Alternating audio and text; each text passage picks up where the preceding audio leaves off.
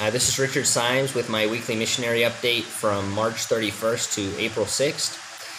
And we had 36 salvations this week, and we witnessed to 73 people.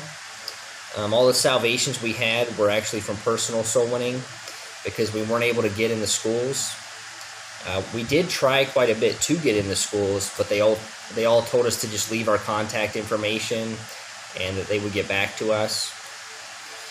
We have decided that we're going to start a church in Uganda.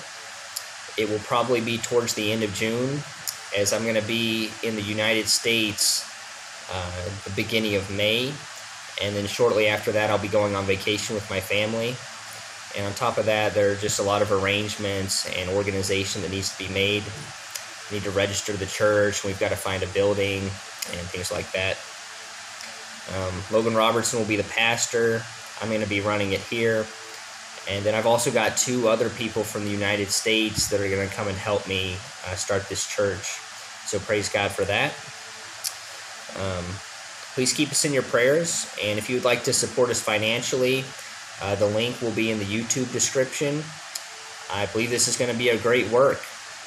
But God bless, and thank you for everyone that watched this.